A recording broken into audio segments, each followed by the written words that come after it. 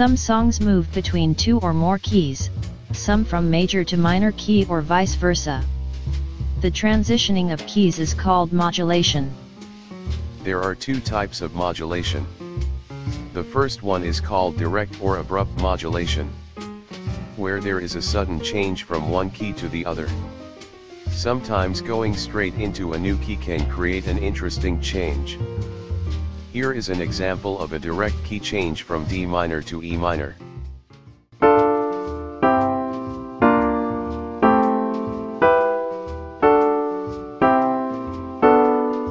The second modulation uses a pivot chord as a gateway that provides a smooth transition from one key to the other.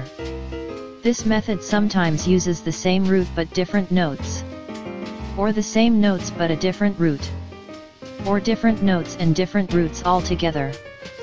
Here is a pivot key change from A minor to G major. A minor 7 is the pivot chord because it belongs to both A minor and G major keys.